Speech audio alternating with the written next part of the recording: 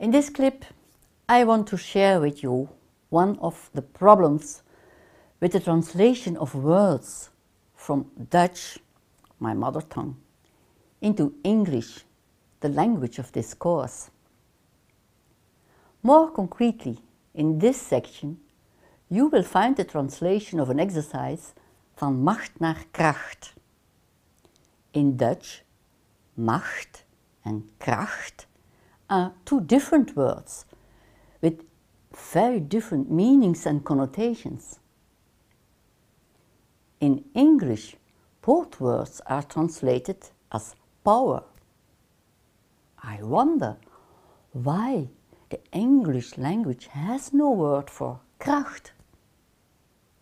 In Dutch, we use kracht in many combinations with other words.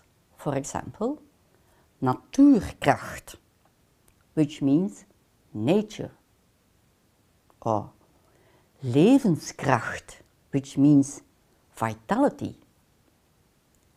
Kracht is a yin word, and women are usually seen as krachtig, while macht is a yang word, and men are usually in positions with macht, power. I wonder whether the English language reflects a dominance of yang or male values over yin or female values, and how much this is a reflection of a social cultural environment where there are no words to express the yin side of an experience. Having no specific words in a language has very deep cultural roots and far-reaching consequences, as if the whole range of experiences has no right to exist. We resolve this language problem by translating kracht into power strength or power within. Kracht is by its true nature authentic and involves living forward, even when it is painful and confronting, like giving birth can be experienced as painful for the mother and the child. And at the same time, there is beauty and joy in that process. And you need to find the balance between using your kracht and letting go. One of my friends from India recognized immediately the similarity between kracht and shakti. The Sanskrit word shakti is derived from the word shak, which means potential to create. The term shakti also represents feminine energy. Shakti is the inherent creative aptitude underlying the cosmos and is the energizing force of every being and everything. All interpretations of the word Shakti hold common one parameter, which means power. From my experience with female English friends, I know they struggle with the word power.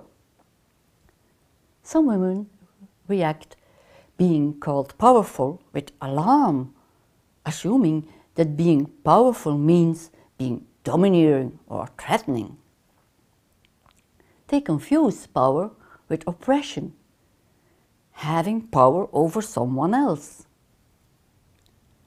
Maybe the assertive meaning of power comes closer to kracht, because then it's not about the power of intimidation, but power that comes through finding and being yourself.